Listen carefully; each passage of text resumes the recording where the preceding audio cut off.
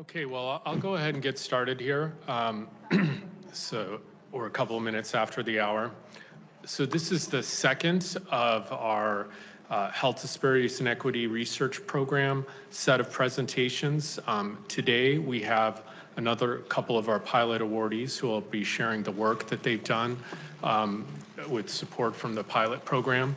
Again, these were one-year awards that largely took place during 2022 with funds for support from the Regenstrief Institute, and I think you'll be impressed with how much they've accomplished. I'd like to thank again Brian Dixon, my co-leader, and Holly Martin, our program manager, who helped make this all possible. I also want to make a couple of announcements. One is that one of our grantees was not able to present today, Arthur Awara. His project was entitled Quantifying and Reducing Bias in the Prediction of Pediatric Asthma Using Electronic Health Records, a retrospective cohort study. And he worked on that together with Wanzhou Tu and Colin Rogerson. So I think that has led to some good things. Dr. Awara now has received a Career Development Award and is continuing to progress along this line of work. The other announcement that I wanted to make, and I think more will be shared or has been shared, but we have 2 new pilots that we'll be funding in the upcoming cycle. One of those is being led by Dr. Rebecca Rivera, and is entitled Food Treatment, Addressing Food Security in Cancer Care.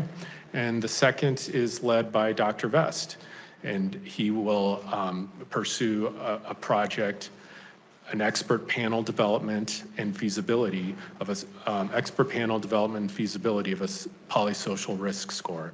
So those are, again, both being supported by the Regenstrief Institute's Health Disparities and Equity Research Program, and then Dr. Rivera's project is also receiving some matching funds from HEAL-R, which is an acronym that stands for Health Equity Advancing Through Learning Health Systems Research, and that's led by Dr. Bronson Tucker Edmonds. So now to the main part of the presentation here today. I will introduce our first presenter, Dr. Marianne Matthias. Dr. Matthias is a research professor in the IU School of Medicine in the Division of General Internal Medicine Geriatrics. She's also a core investigator at the VA HSR&D COIN, or Center for Health Information and Communication, and finally a scientist in our Center for Health Services Research. Might need to switch the presentations around a little bit. Is that okay? Okay. Okay.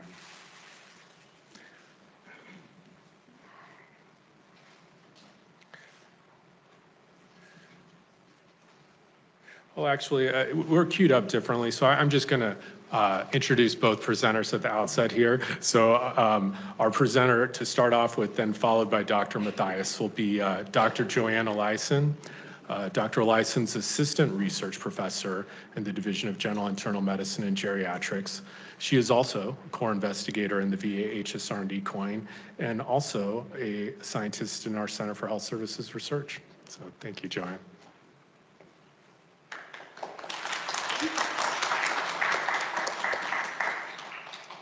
Well, here we go. Hi, good afternoon. I was going to say good morning. It's afternoon. Good afternoon, everyone. Thank you so much for joining us today. And I would like to start by thanking Dr. Haggstrom, the Health Equity Research Committee, and the Regenstrief Institute for supporting this work and making it possible. And it was a really fun project, and I'm very fortunate that I was able to carry it out. I also would like to acknowledge our team and collaborators. I was very fortunate to work with some wonderful staff members and researchers across the Institute and IU. I also would like to acknowledge our partners. Could you go closer so people can hear you better? Oh, is this better? All right, great. Pull it down more or bend it. All right. Hopefully that does the trick. Thank you. Eskenazi Health was the primary site for this project. We also received some support from the IU DPIN research team And we were really fortunate to work with several individuals from diverse neighborhoods in Indianapolis who collaborated with us on this project, and they actively participated throughout the different phases of the study. And this was a community engaged research project, and I am very thankful for their collaboration.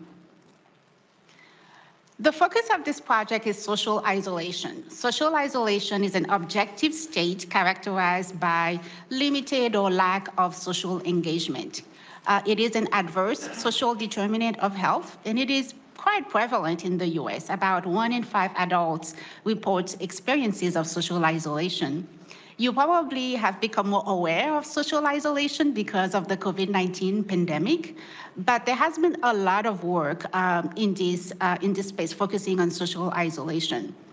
This is not my slide. It's borrowed from the Office of the US Surgeon General, and it is adapted from a paper that was recently published. And as you can see on this slide, it depicts rates of social connection and social isolation in terms of how many hours we spend engaging with others in person outside of one's household.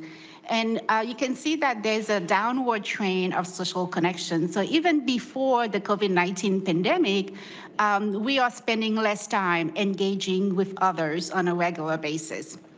So why is this important? There has been a lot of research, again, on social isolation. It is well documented, and we have robust evidence demonstrating that social connection is essential for well-being, and the absence of that, social isolation, for instance, is detrimental. Social isolation is a significant contributor to both morbidity and early mortality. We have evidence demonstrating that social isolation causes heart disease and a number of other chronic physical health conditions. It contributes to common mental health disorders such as anxiety and depression. It has been linked to cognitive decline and suicidality. Social isolation is also very costly. In the US, it costs over $2 billion every year in extra healthcare expenditures. There has been recently a lot of calls from international organizations and nationally about social isolation. And more recently, about 2 weeks ago, the US Surgeon General released his first advisory report on social connection, which they identified as one of the 6 priority areas. And the office joined other organizations identifying social isolation as a global public health threat.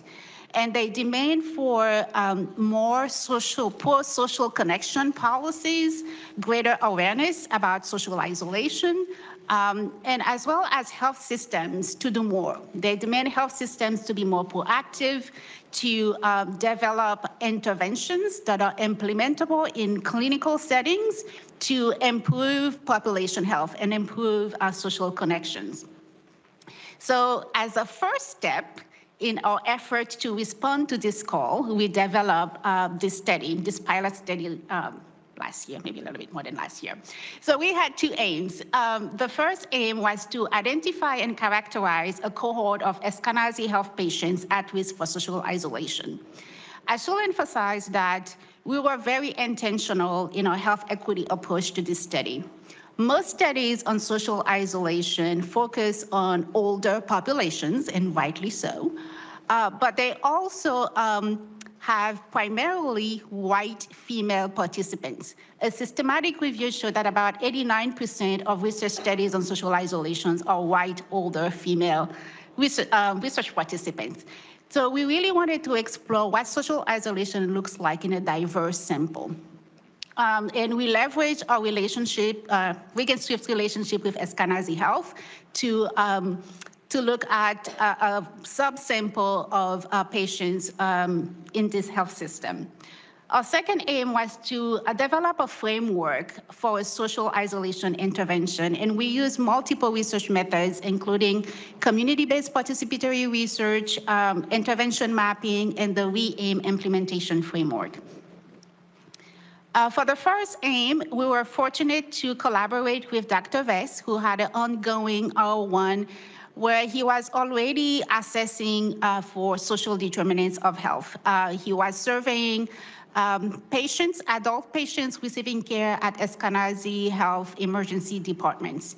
And we use 504 surveys that were completed. And those surveys were completed from August 2021 to May 2022. And we linked those completed surveys to patients' records in INPC. And we had two goals.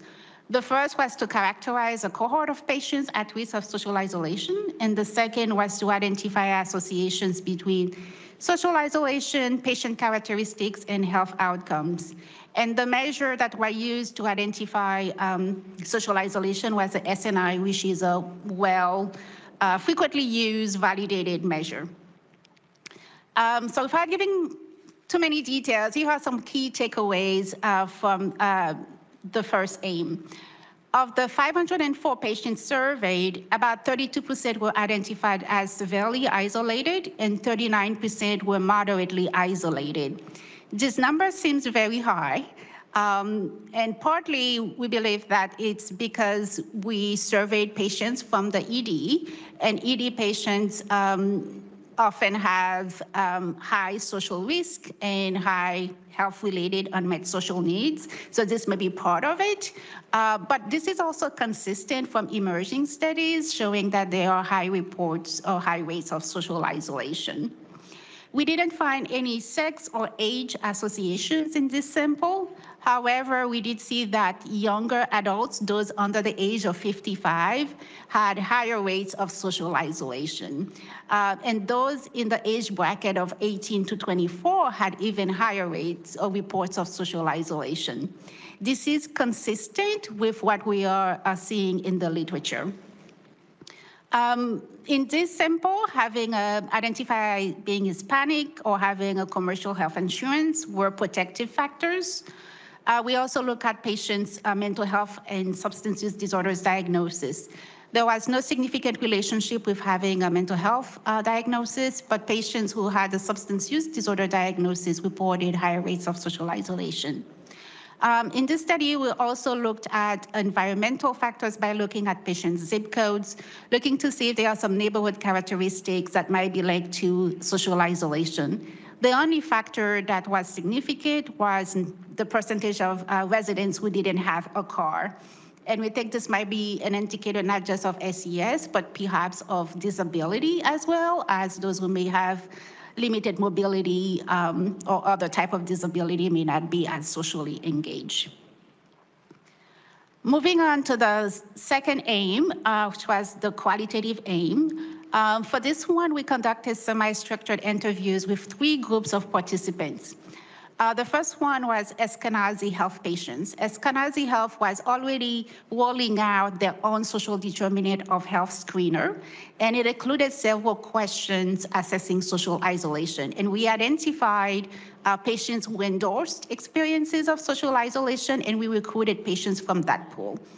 We also interviewed 5 Eskenazi health providers that included community health workers, social workers, and general practitioners in primary care.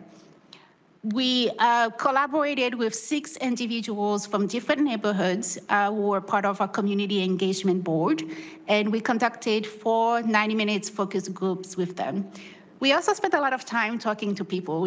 We talked to a lot of representatives from different community organizations who are interested in topics such as social connection and well-being. We started our interviews with participants with one question asking them, what does social isolation mean to you?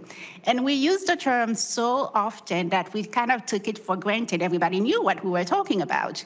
And this was a really useful exercise because the participants basically gave us a blank stare and they had no idea what we were saying. But once we described to them what we were, what the topic of the study is, what we kind of like give them a few cues of what we were talking about, they understood the term, but they were just not familiar with social isolation per se. And it was really helpful because they gave us some great advice. We learned that they view the term social isolation as highly stigmatizing, and they recommended that we do not use it, especially in future recruitment materials. And they also provided some nuanced descriptions of what it means to them to be socially isolated, and we included a few on this slide here. Again, as a reminder, the interviews were conducted with patients who already endorsed experiences of social isolation. And we asked them whether they had discussed their experiences during their healthcare visits with a primary care provider. And all of them said no. But those who had a mental health care provider said yes, they did bring it up. About half of them, they brought it up to their mental health provider or their therapist. However, they reported mixed results. Some of them said their therapists were great and provided support, and others said that therapists had no idea what they were talking about and basically suggested they just need to get out more, but didn't provide any kind of like specific advice on how they can be more socially engaged. Participants also shared that they didn't see social isolation as being an important enough subject to bring up to their medical provider. And they also didn't see the medical provider having the expertise to really help them. They didn't see it as being part of their scope of practice or going to the healthcare system for social isolation-related concerns. However, they all reported social isolation as being an important topic to be intervened on, and they view it that is an important concern for their community. As I mentioned earlier, we talked to about 5 providers, and I will just highlight a few themes from their interviews, and they were pretty consistent. Most providers shared that they don't have one way to screen or to identify patients who are isolated. They basically just read between the lines if a patient brings it up. All of their narratives focus on older adults. Their image of somebody who's isolated is the image I had earlier on, is somebody who's a senior, who is frail, who has low SES, and living alone, which is inconsistent with what we know about social isolation being an experience that many people have across over the life course. Many also reported that they didn't know how to help. They also identified telehealth as being very challenging. They discussed that it's really hard to comfort someone and be supportive when you're providing services via telehealth modality. They talk about community resources. They shared that, well, we could refer somebody to a community agency, but those are quite limited. But also the referral system is quite inconsistent. It's really hard to know if the patient has used services or if it was helpful. There's no way to kind of like close the loop. So they identify a lot of opportunities to improve the system. Very briefly, we had a lot of discussions with participants about what potentially effective, acceptable, and implementable intervention could look like. And they had a lot to say. We basically summarized the discussions into 2 broad categories. We have the first one, the behavioral determinants. These are behavioral factors that they see driving social isolation and their suggestions for how to address them. For the participants, the patients, it was really important to include peer support in whatever intervention we develop. They thought that it should be an essential component. They also talk a lot about skill building. They emphasize that they would like an intervention to not just connect them to new people to make new connections, but they also want to learn how to maintain those connections.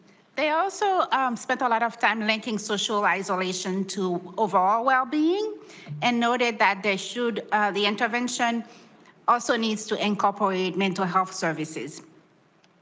On the other hand, looking at environmental factors, we had a lot of discussion talking about how challenging it is for many of our participants to participate in the social life of their community because of violence and because of neighborhood characteristics. And they talk about how it will be helpful to have navigation to resources, but also to figure out how they can engage with others, have relationships, be socially engaged while navigating violence in their community. And also poverty. They talk about a lot of barriers that keep them from being socially connected and engaged and in trusting others. And they noted that having opportunities where they could participate in social activities without worrying about costs will be helpful. So this is the framework we ended up with. This has gone through multiple iterations, and it was developed in collaboration with patients, our community board engagement board members, and Eskenazi leaders. We had several meetings with the social determinant of health committee leaders from Eskenazi Health to talk about what intervention could look like, how it could be integrated in their existing system and workflow. So just very briefly, I'll just highlight a few things from this for you. So they decided that the intervention should focus on adults who screen positive for social isolation. It should be housed in a primary care clinic, but in one of the health equity zones. And it should integrate both the health system and community organizations. It should be a team-based type of intervention that will include community health workers, community weavers, and LSW, but anyone who's a licensed professional with mental health expertise. And they also had ideas about the time frame. They really wanted it to be kind of like a circular type of system where we start with individual sessions with the patients, but also provide more kind of like comprehensive skill building, social support, and social contacts to the participants. But at the end of the intervention, the participants should be handed off to a community organizations where they can continue to be socially engaged after their participation in the intervention. This is a living document, so we keep getting feedback from our different community partners about how to make this framework work. So our next step, we're still having conversations with our community partners, and we are looking for funding. Hopefully we can secure some funding to develop the intervention and pilot test it. And on that note, thank you so much for your attention.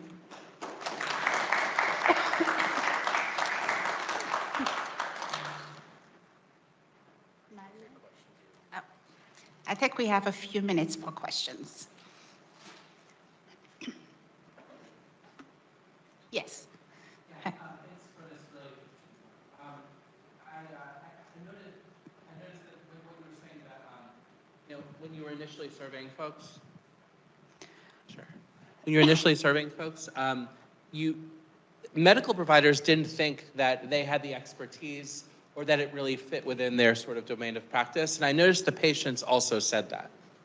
I think that's interesting that sort of both sides, the patients and providers, are saying, this doesn't quite fit into the medical institution. Our sense of this problem, we do have a sense of the problem, but it just doesn't fit into this institution here. Well, I will qualify that a little bit. I think the providers talk more about self-efficacy in addressing the problem and not saying that it doesn't fit their institutions. They definitely see social isolation as being important to be addressed within the health system. Whether it is them personally, there's a question mark. I think that many of them would like to, but there are a lot of constraints, and they see it as important for well-being. So talking about social isolation is part of health. So it's still within kind of like the jurisdiction, but how do we make it work? I think that's where the challenge is.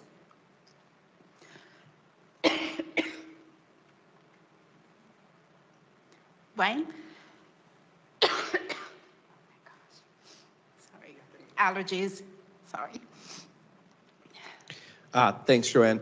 So I had a question about the screening process. So you mentioned that what triggers this is a positive screen on the screener that Eskenazi has been rolling out. So one is, well, my main question is, will those screening data be captured in a structured way in the electronic health record so that we can link it to, I assume if, as you evaluate this intervention that you're going to do, you would want those data to show who screened positive and then who who was referred out and who got treatment, and then what were their outcomes, right? So is that part of the discussion that's happening with Eskenazi? That's correct, yes. Yeah. I think right now they are screening, they're making revisions in their screening process and trying to identify what is the best screener and how to do it succinctly. But also, what do we do about it? It's like if you're screening with people, there's it's kind of like implied that you will provide services to address that concern, but we are still developing a system to figure out, well, how do we support patients who screen positive, and how do we follow up with them to make sure that they met their needs, they received the services that they needed. But also, more importantly, I think it will be important to figure out whether addressing those social risk or unmet needs lead to better health outcomes. And I think that's the data we need, and hopefully this project will contribute to this effort. Great.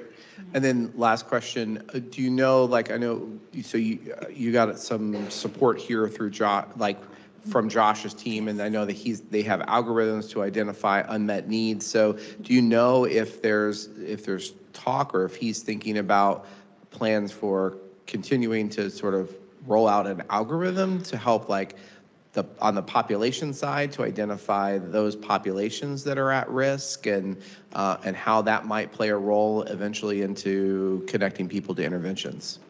I think that's a question best for Josh to answer. I think it's still in the works. Yeah, but thank you. All right. Thank you, everybody.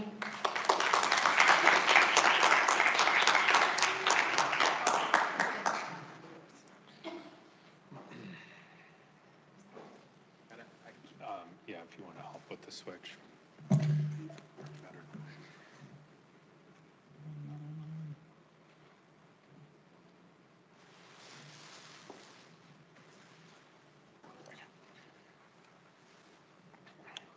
Okay, great. Well, thank you again, Dr. Eliacin. I mean, a very important area. I recall that the Surgeon General has issued some reports or pretty extensive comments about the importance of social isolation. So I think it's really important and topical work. So we'll transition between our presenters here now, and Dr. Matthias will be next, and doesn't need a lot of further introduction, I don't think. So thank you, Marianne. All right, thanks, David. Thanks, everyone, for being here today. This project was focused on reducing racialized disparities in non-pharmacological pain treatments. So many of you already know that pain is prevalent and it's also costly.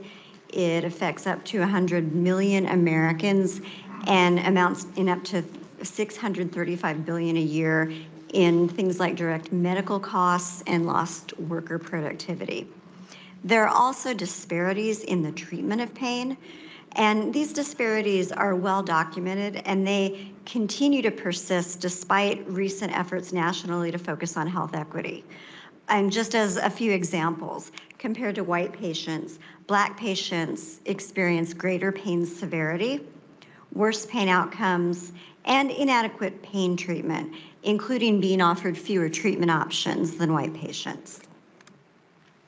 There are also disparities in clinical communication. Again, compared to white patients, Black patients have reported poor quality communication with clinicians, tend to receive less health information, feel less involved in treatment decision-making, and are more hesitant to share health concerns, opinions, and their own treatment preferences. These disparities have important implications for pain care because communication is a central component of pain care. Unlike many other conditions, much of the evaluation and treatment involves patients and providers actively communicating and talking about concerns and talking about symptoms, and so communication is central to that process. And in addition, a lot of pain treatment is preference sensitive, which means that there's not one treatment that's universally efficacious for everybody. Instead, a lot of what is chosen depends on what fits into patients' preferences, what fits into their values, what fits into their lifestyles, and ultimately what works for them. And not the same thing works for everybody.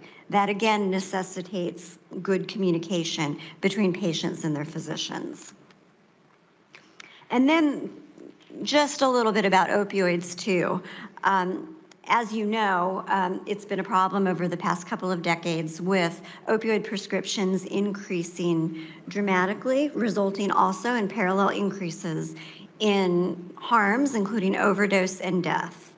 And in response to this, agencies, including the Centers for Disease Control and Prevention, have recommended limiting opioid prescriptions, and instead, guidelines suggest multimodal approaches to pain treatments, where it might include medications, not necessarily opioid medications, along with a number of non-pharmacological pain treatments, or NPTs, as we call them, because it's a mouthful to say non-pharmacological pain treatments every time. So I will refer to them from here on out as NPTs.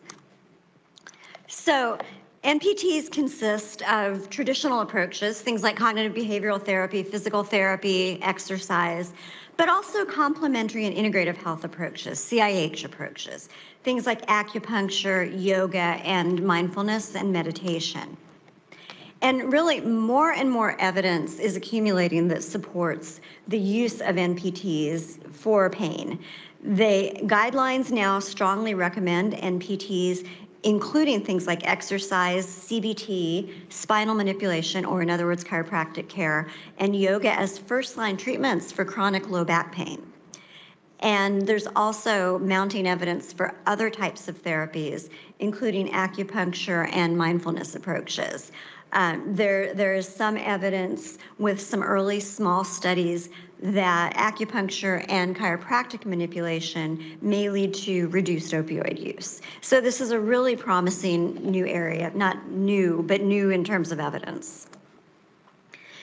But in spite of this increasing evidence, there are a number of barriers to NPT use.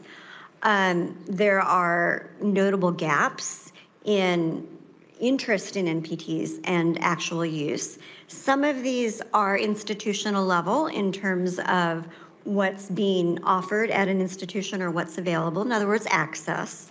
But there are also a number of patient level barriers.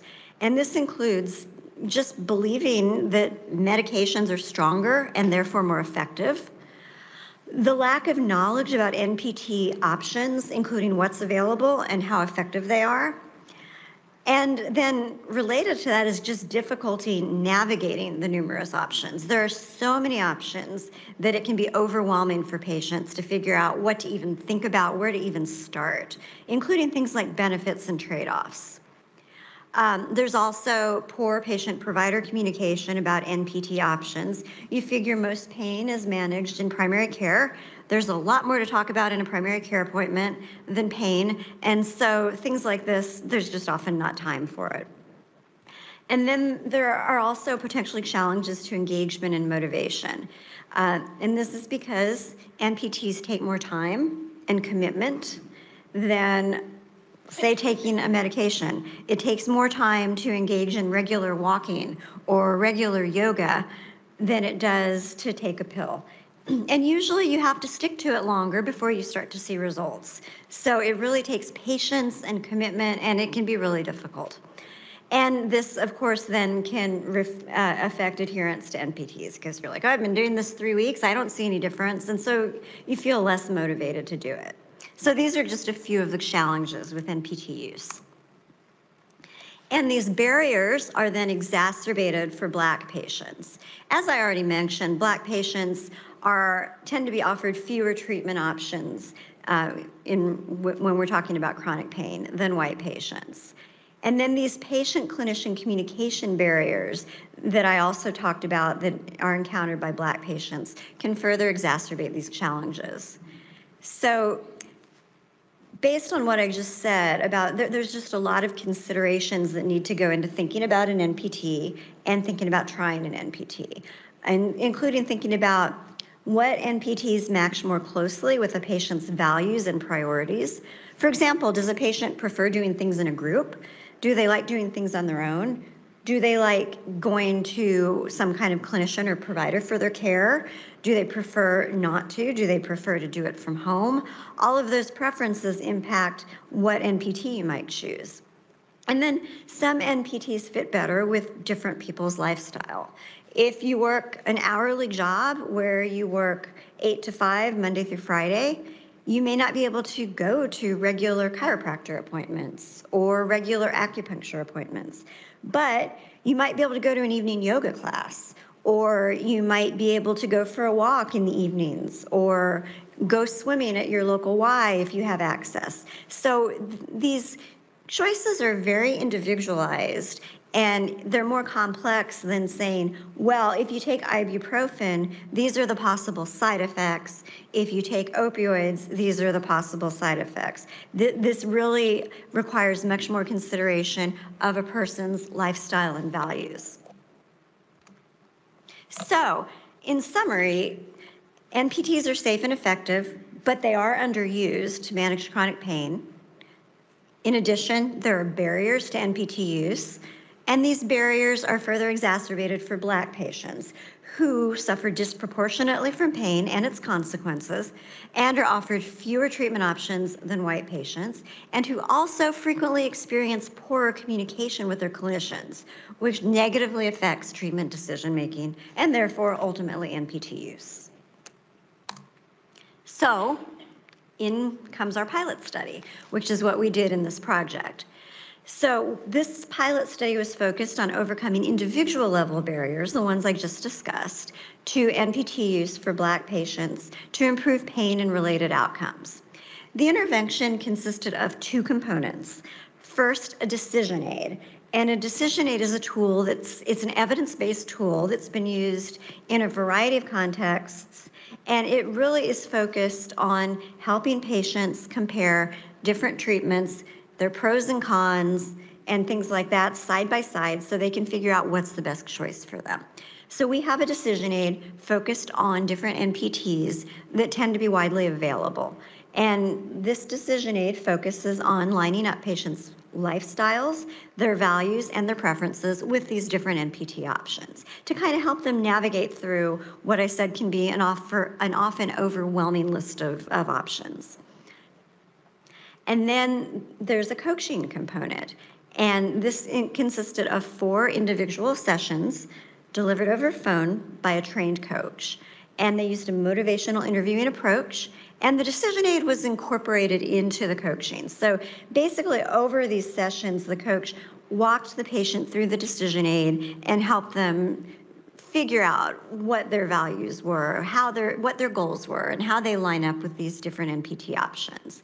And then ultimately, the coaches prepare patients to engage in shared decision-making with their primary care providers about NPTs.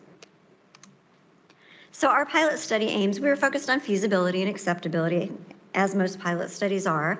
And so we evaluated feasibility of things like recruitment, retention, delivery of the intervention.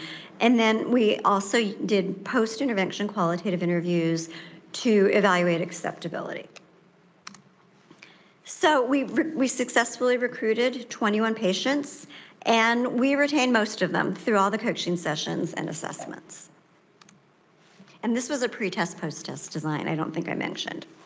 So regarding intervention acceptability, we had qualitative interviews, and we had patients say things like, the program made me look at some different things to get my bones and things moving, and just trying to get going. So it works for me. Another patient told us that the coach discussed alternatives, different other therapies that I could do. I had never thought about those things. And that theme came up a lot. People just saying, oh, they opened up a whole new world. I'd never even considered or thought about these things. And then another person valued the encouragement. It was helpful to have the coach's encouragement, because without that, I don't think I would have thought of taking my doctor's appointments back on my own.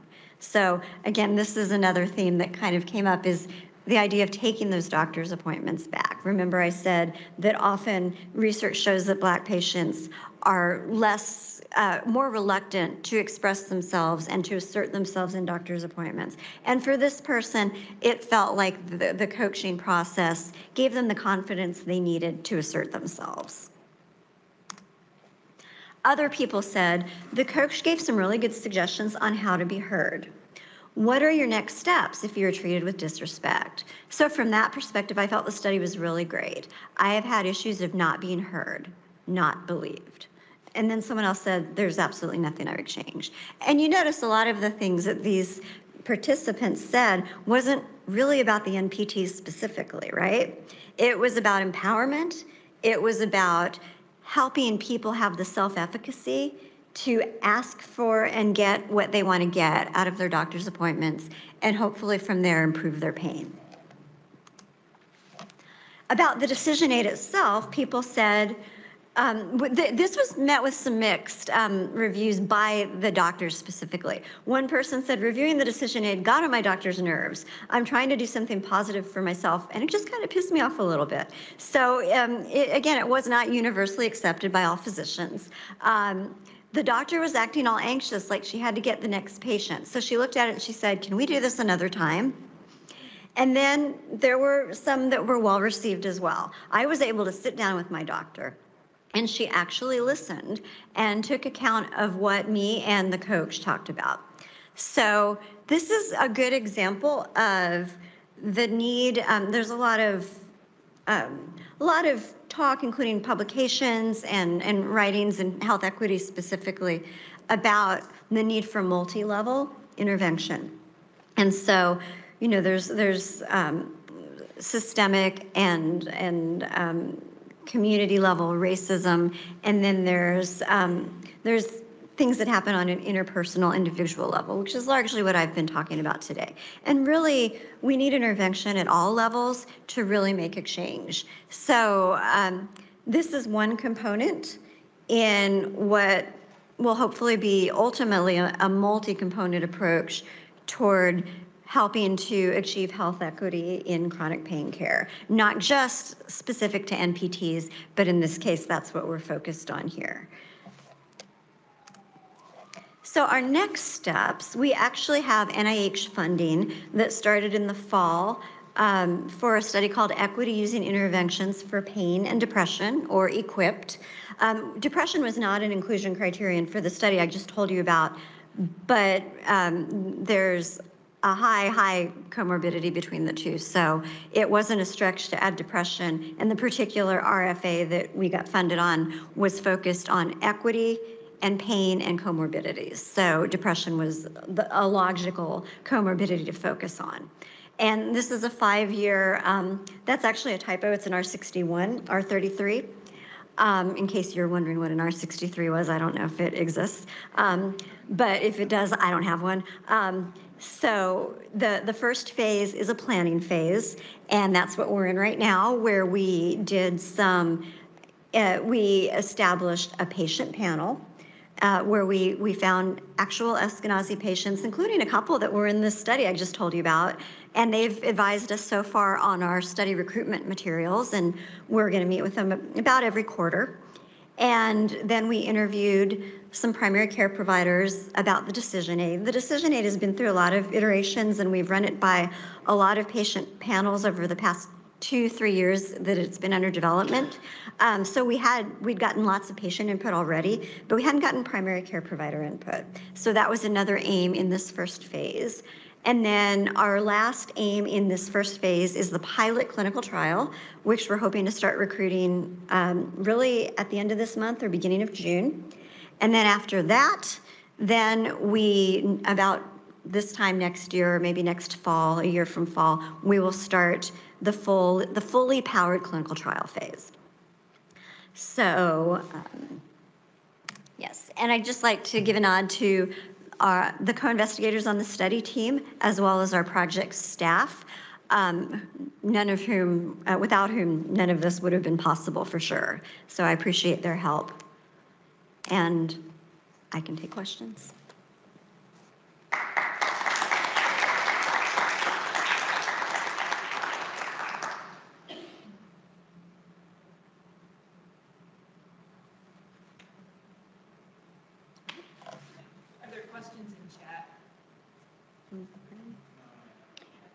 We have a couple of questions about Dr. Eliacin's presentation in chat. We maybe we'll. All right. Thank you, everybody. Well, I had one question for you, Marianne, and then we'll maybe move to the chat. So could you describe a little bit more about the decision aid in terms of the mode of delivery? Is it paper-based? Can you do this virtually? How long it is? And a little bit more about how it's administered. If I was following along, it sounds like it's a kind of a dialogue tool for the patient and their coach, but then also is used with the provider as well. Yeah, that's a great question, David. We decided to go low tech and keep it paper, keep it simple. Although for now that, we're doing a lot of recruitment, as many people are, via email, so sometimes it's like an electronic Word document, but either way, they get 2 copies, and one is for them to hand to their primary care provider when they walk into their visit, and then the other they'll fill out with their coach as they go along. So like the first page, first section is what's important to you.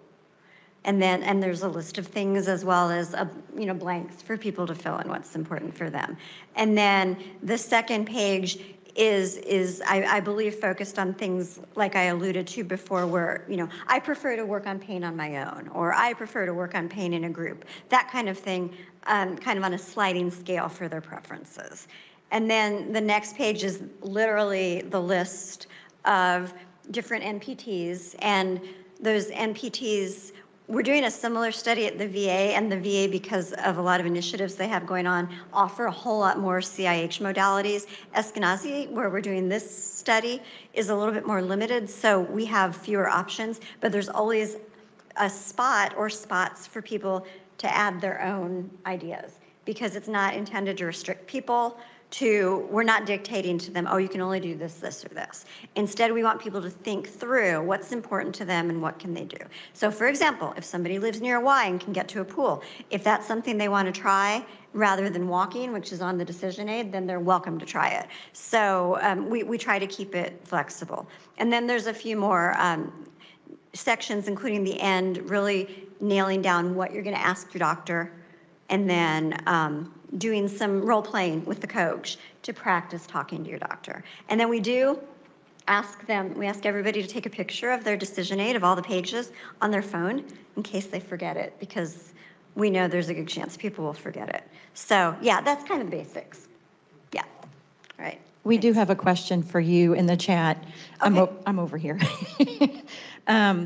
It says, curious to know if the lack of communication between patient and doctor is more prevalent between Black patient and Black doctor, or Black patient and a doctor who is not Black? Yeah, great question. There's a pretty good literature showing that racial concordance, so a Black patient seeing a Black doctor, communication is better. The relationship is better and communication is better. Yeah.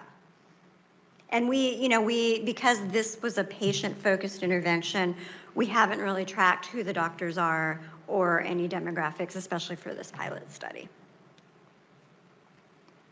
I have a question. What's the outcome? The outcome for the funded trial, for the NIH-funded trial, that's actually part of what we're exploring in this. See, I've never had a two-phase study before. It's really nice, because you can kind of play around in the first phase and see what works, and then you propose changes and then start the second phase. So I think pain interference is an outcome of interest, as is depression, as is anxiety, but I think we may be really interested in things like patient activation, patient engagement, as well as shared decision making. Like some of the quotes that I read to you, I felt heard. I felt like I took those appointments back, because empowerment and self-efficacy really is the first step before you can improve your clinical outcomes. Especially for something like pain, which so much rides on self-management. So you have to make people feel like they can do it first, and then the pain outcomes come later. All right, thank you.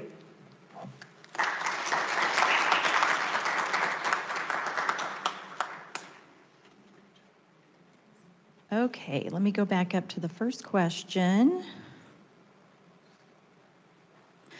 Dr. Patzer says, great presentation on such an important topic.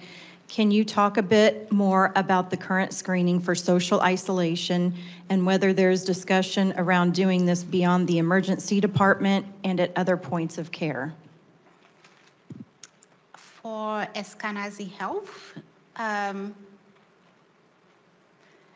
okay, so for the first phase of the study, the screening that we used was the SNI, and it is actually one of the, I think, 2 recommended measures for health systems in general to use. So it's been validated in that a lot of health systems are trying to screen for social determinants of health.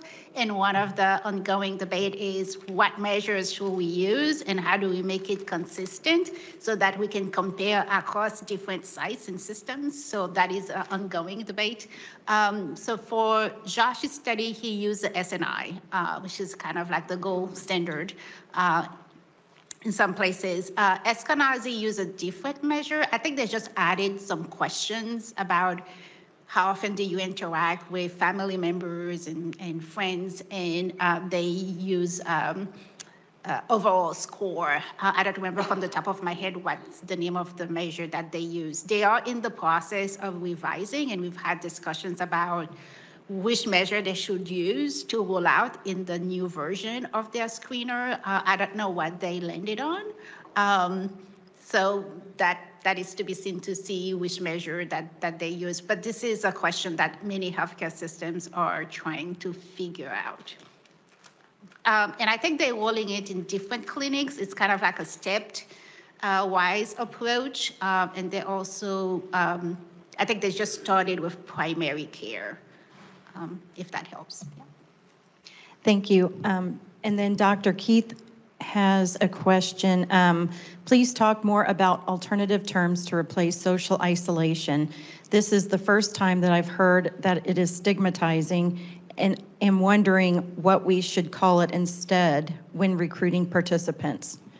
And that is a very good question, and I'm open to suggestions. I think the feedback that we receive, and I've had a study on the VA side, again, focusing on social isolation, and I did not get that comment from veterans. They were fine with social isolation, but I think the spirit of it was of the comments was to make it more positive. We had feedback. There is also, I think, some age differences, or older participants. By older, I mean individuals who were 65 and above, they really didn't like social isolation. They thought it was more of a private concern. They thought that it meant they were lonely and they don't have the skills to connect with other people. Younger participants were more ambivalent about it, but I think they wanted something more positive, like social connection and social interaction, so kind of like frame it that way. I don't have a really good answer. It's like what to replace social isolation with, but I think in our approach, thinking about how we recruit participants, we'll have to focus more on how we can help them improve their social relationships and social connections, and not talk about, are you isolated? Because it reflects badly.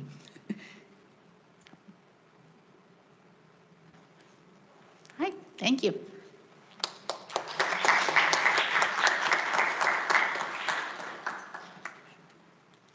All right, well, thank you very much. Thank you to our presenters for sharing the great work that they've accomplished, and we look forward to learning along with you as you continue along these lines of research. So thanks, everyone.